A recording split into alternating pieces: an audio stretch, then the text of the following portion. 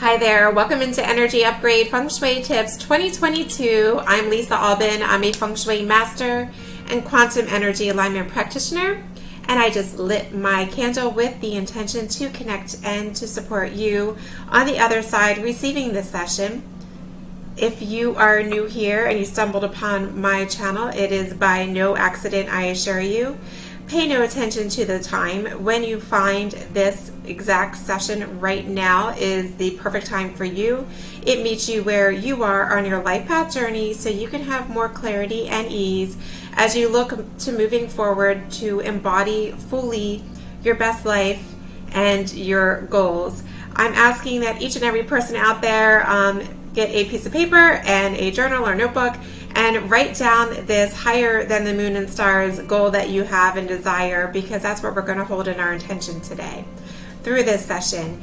If you are returning, I thank you so much for your likes, share, and subscribes, because they help me get a read on whether or not I'm supporting you, and it helps me to develop better this process so I can best serve you. Let's get started without further ado. I've already gone ahead and consulted of the ancient I Ching and divined of it. Please tell me, what is the energy surrounding those wishing to receive an energy upgrade? It is the week of May 9th. Happy Mother's Day to those who celebrated over the weekend. I know I did. I fully enjoyed it. It was like a mini staycation for me here in the beautiful state of Florida. And so happy Mother's Day to all of those who are mothers at heart, in whatever way that you are expressing it in this life. So again, this is when I'm divining of the ancient I Ching, but if you're receiving this a couple weeks ahead, a couple weeks behind May 9th, it's the perfect time for you, or maybe even a year later. This is the message for you. It resulted in 2 hexagrams, number 61 shifting into 22, telling us a story of insight and centering in truth, shifting into grace and beauty. And there's a huge message in this current energy about being centered in truth. And to give you the full spectrum story of this, first I'm going to check into your emotional aura frequency using the quantum energy alignment software. And then we will backtrack. So using this software, I'm connecting into your emotional aura field. I've typed in your name into the box with intention to connect. The victim acts out the scenario over and over. Equipping the victim is in your emotional aura field at this time. Underneath of that, there are a few underlying issues. Now you may be reading this and thinking, this relates to me directly, or this is something I hear someone say over and over again. Again, our emotional auras, they are made up of a frequency around us, a field, or if you can imagine like a membrane of a bubble around us. When we are operating in stress, this bubble can have tears and permeations, and that leaves us susceptible to illness, obviously stress, and the objective here is to reduce stress. So we are looking at some underlying issues of mete out punishments that never deter or correct, issues about wealth, victimize the weak, increased team dysfunction, rise due to boss-related stress. These are all negatives that we're asking to remove our emotional aura field and just scramble those frequencies so that they may never return in the same fashion that they are today. So this is going to take about 5 minutes. Let's get back to that I Ching. Really, really beautiful story in this. If you are interested in last week's reading, I invite you to scroll back and take a look at that as well, because I feel this is a natural transgression from that. In the last session we had, it was about radiating joy. Here, it is the time to shine in your ability to have an open and true heart.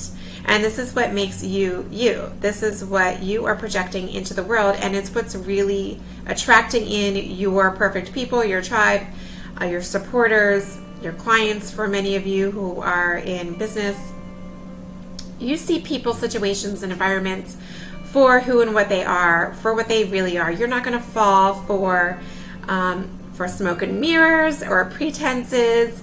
You can smell that a mile away when someone's not really being upfront and honest with you. So listen to your inner self. You know best in this. It's not going to be easy because you're going to be surrounded by so many strong personalities that you're going to be able, well, first you're going to be able to feel it somewhere, maybe perhaps in your gut and your body, that something is a little bit off. But when you are surrounded by such strong personalities, sometimes you question yourself. Sometimes you have a little bit of insecurity sneak in. Because you're going against the grain, you might think that you are off base. The I Ching is advising that even though it's not going to be easy, really to stick to your highest and best good, listen to your intuition, and don't pay attention to these influences. Just because something is on trend doesn't mean you need to go with that path. Stay on your path and your life path journey. You know what it is. You radiate an unselfishness that is just so attractive, and it is what's drawing people to you. You make people feel good, you're uplifting of them, and your unselfishness is what's really going to be working to your benefit in this energy, because it's a little bit tricky of an energy. You might really want to shake things up, but this isn't a time to be making big decisions and big moves. Really look to working on your inner self, and your immediate environment around you. Stay sincere and continue to uplift others. Your influence is radiating to the right people. It's a good time to make sure that you're protecting yourself, you're projecting yourself rather, in a way that's resonant with who you really are, not with what's on trend, not with what you're hearing other people saying. And I think it's interesting that I said protecting. Because you're just really surrounded by strong personalities that want to influence you, and perhaps they are trying to guide you from a place where it's not really, negative or coming from a bad place in their mind, but it might throw you off your life path journey. Their journey is not yours. They may see that you're doing something off grain, and that's a little bit different, but you really are going to do your best when you are sitting within your truth and what you know. This, like we said a little bit earlier, myself and the I Ching, this isn't a time to make major decisions. Really, really be introspective here.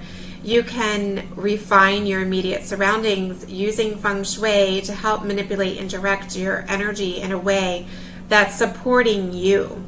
And as Feng Shui practitioners, I include you in that as well, since you've been watching along with me.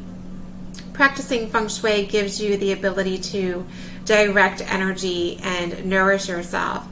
And I really keep just hearing to protecting. So protect your energy. There's a lot of outward forces here, and one way to regain control when there's a lot of outward energy is to go within. And you can manipulate your environment and refine it in ways that is going to help reduce stress and to help you really just be your best and strongest self. So that also is an invitation to get back to meditation, grounding, get back into your routines.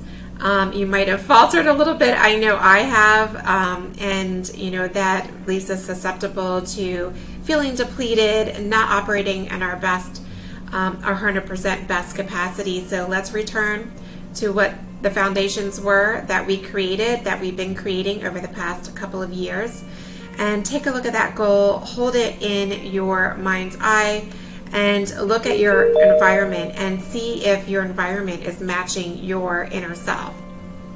And remember too, one of your strongest assets we'll go back to is your unselfishness, and the ways that you are looking to support others is very genuine, and you are aligned with the greatest and highest good, and don't let anyone sway you off that.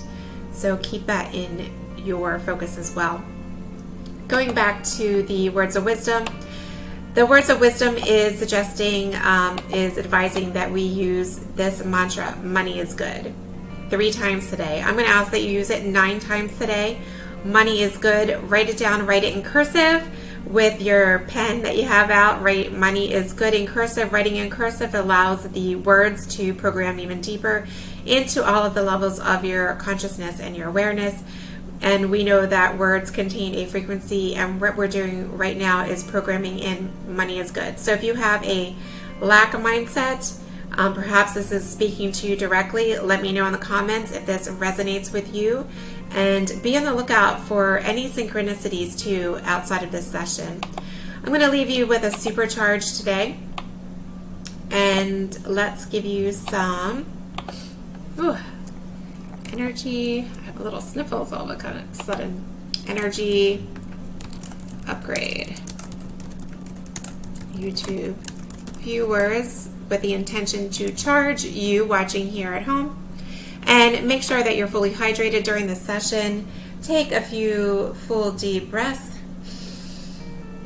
if you can, if you don't have allergies like me. Really just let all of the stress seep away. We've done some work on your emotional aura field, so you may be feeling that at this time. And out. I'm going to be charging you with an energy imprint of abundance. Let's also program in money is good. In this instance, I feel like there is a significant amount of work that can be done around that. Let's also, to that, let's put in confidence, inner wisdom. You know what's best for you. Just because you're doing things differently in this scenario doesn't mean that you're off base. Clarity, faith. Trust that what your goal is will be experienced fully. Hold it in your mind's eye, deeply envision it, draw it if you must. It might even help if you create some artwork. Maybe perhaps you channel your energy through music to really help you connect with what you desire. However you wish to get into that mindset. A lot of people like to write poetry or rain journal out the experience as if you're already receiving that goal, experiencing that goal that you wrote down. Have faith that you will experience this goal. Embodiment. And also, let's see. I'm going to say humble and strength against outside forces. You are strong. Remember, and have that confidence. This charge is going to support you for 2 weeks. And I thank you so much for checking in on today's energy upgrade. I hope that you're finding this very helpful. It's a beautiful energy to be in. You're stepping into grace and beauty next.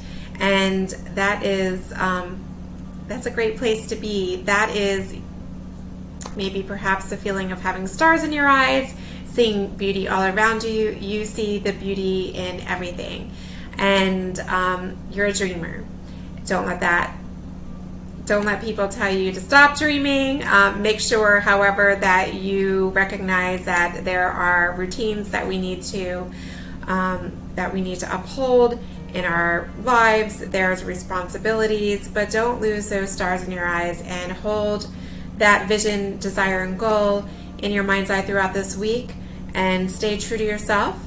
Connect in with yourself, and take a look at your environment and just make little tweaks around your environment. Even if that just means touching 27 things, moving it slightly, dusting 27 things.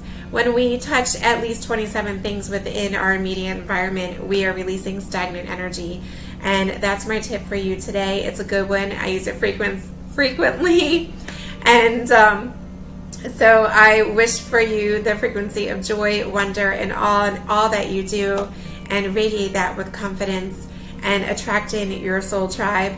I'm Lisa Albin with Cloud9 Feng Shui and the Intrinsic School of Feng Shui. Tomorrow we're kicking off our next training session for professionals. If you desire to join me and my partner and co-founder of the Intrinsic School of Feng Shui in supporting our clients and supporting the world and others with the beautiful practice of Feng Shui, the science and wisdom of Feng Shui, Reach out to me in the link provided in the description to see how you can get started. Set up your 20-minute discovery call with us, and we'd love to hear your story.